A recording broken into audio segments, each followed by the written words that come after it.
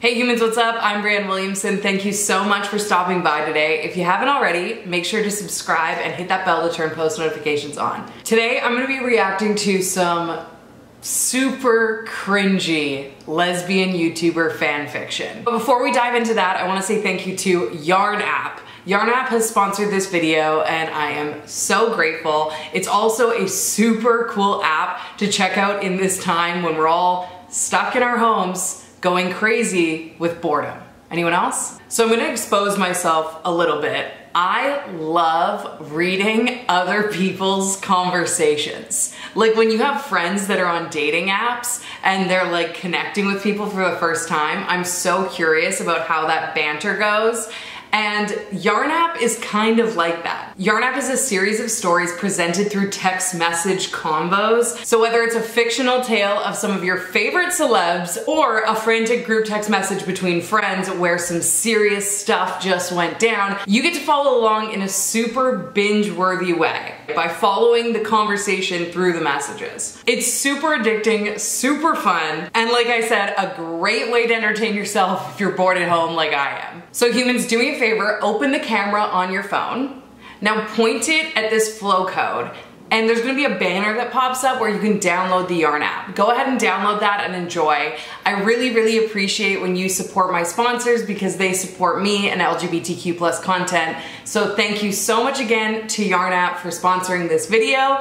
So in celebration of this super cool app, we are gonna be reading some lesbian YouTuber fan fiction. This is definitely the kind of thing that you'll be reading on Yarn App, but in super snackable text message form. Let's get into it. I have a really big fascination with fan fiction. I just think it's so cool that so many fans out there take the time to create these stories for their favorite characters or favorite people. I get it. Because there's so many times where I've been watching shows and I'm like, no, that is not the way I wanted it to end, or I wanted this scene to happen, or I wanted them to date this person. And it's a really creative way for all these fans to kind of make that happen in this fantasy world. But with that said, as much as I have an appreciation for the premise of it, I've never actually read any fan fiction. So I went to one of these major fan fiction websites and I just searched lesbian YouTuber. And boy, does some interesting stuff emerge. The first title I noticed, I feel like is very true to me and my life. When it comes to my coming out. If all of you watching are new here, you might not know that I originally started on Tumblr, and that's kind of where I first started posting about being gay and first really came out to the world in a weird kind of secretive way. And the title of this fan fiction is Tumblr fangirl turned YouTuber girlfriend. If that ain't me, then what is? Okay, let's read the synopsis. It says, Megan had never thought she'd properly meet her favorite YouTubers. Sure, she'd bumped into a couple on the streets of London or attended their events to see them perform, but she preferred her Tumblr world of GIFs and fan fictions. AKA Megan's cooler on the internet, okay, aren't we all? Where she ruled, see? Tumblr famous, if you will. Unexpectedly, she makes friends with the girlfriend of one of her favorite YouTubers, and soon her Tumblr imagination turns into reality. This is another one that popped up as I was scrolling. I've never heard a warning for this in my life. Hello everyone, welcome to my book called YouTuber Romance. Warning! This book contains lesbians and gays. But don't worry, they're not actually dating one another. What? Just warning you, the lesbian and gay people are present, but don't worry, not dating. So I'm seeing quite a mix of YouTuber names as I'm scrolling. A lot of YouTubers that I recognize or I am friends with, so I'm trying to avoid the ones that I'm friends with because I think it would be really weird to like read their names out. But then there's the flip side of things where I feel like there's a lot of these stories that don't use the names of these YouTubers, but you still know who they are. Like, the description of them is still them. For example, Stacy Conrad, famous lesbian YouTuber, alongside her girlfriend, Becca Mitchell. Stacy has a sex education channel. Stacy has a sex education channel.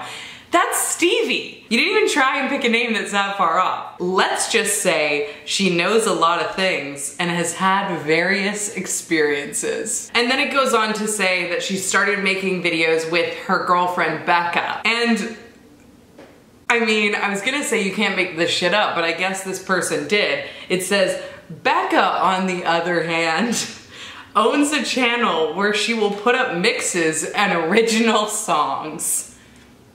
Tell me in the comments who you think that is. Any guesses who might be dating Stacy, who puts up original songs on their YouTube channel? Just take a wild guess. What was your first impression of me? Becca asked. Stacy says, licking her lips. Damn, those boobs. All right, I know I said I wasn't gonna read ones with actual names, but this one's too good to pass up. It's called Rose and Rosie one-shots, which I see one-shots referenced a lot in this fan fiction space, and I don't know what that means. Comment down below if you know what that means. Warning, this one-shot will cause you a lifetime of cringiness. Bless you, baby. So in this cringy table of contents, we have a few titles, such as surprise, first meeting, breaking up, jealousy, long time no see, and simply Twitter. I'm gonna go with jealousy. That sounds like the most juicy. Okay. So this story starts with Rose playing a video game with Allie, and it describes that from Allie's point of view, and it's like super flirty. So then it moves to Rose's point of view, which says, it's past 7 in the evening. We are back from our hotel room.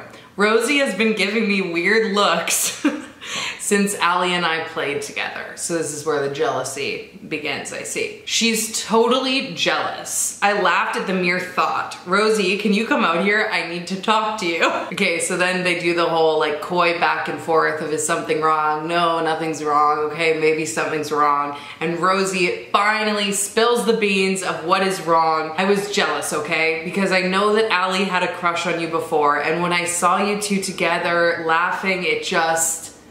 But don't worry, Rose cuts her off mid-sentence by kissing her deeply. And then after that, it seems to be going pretty well. I'm actually not gonna read how this continues. Wow. Some of this fan fiction really goes in, if you know what I mean. This one's called YouTube Enemies, a lesbian story. Here's the synopsis. The most famous YouTubers across the world are Elma's Elmos and Cheryl's World. Don't know if those are real people or not. That's all everybody talks about. The two most beautiful and famous women of all time. They've taken it off YouTube at this point. They are now the most famous women of all time. They've seen the Draw My Life videos and the challenges and collabs with other YouTubers. Most of the comments on their videos consist of them collabing with each other. There's just one problem though. They both hate each other with a burning passion. As the fans keep begging them to collab, they can't keep making any more excuses. So you have to keep reading to see if they're still enemies or if that collab brought them back together. The two most famous women of all time. The tea is hot, I tell ya. Just guess in the comments who this one's about. After blank and blank's breakup and blank's breakup, the four aren't all friends anymore. Well, two of them might be more than friends.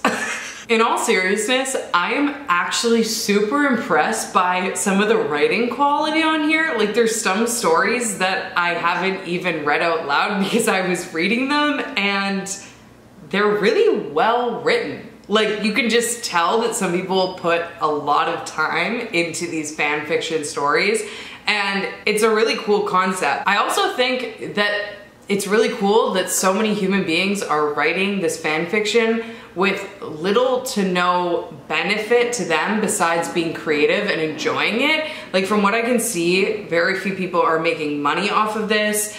It's obviously somewhat underground, so it's just really cool that people are just doing it simply because they love these characters or these people and they want more content about them. So I can see why this would be super addicting, and I'm actually excited to read some more. I'm weirdly enjoying this. But yeah, before you go, make sure to download that Yarn app. Thank you again to Yarn app for sponsoring this video and supporting queer content. And once again, when you humans support the people that support me, it helps me. So I really appreciate it if you go and download the Yarn app and enjoy it.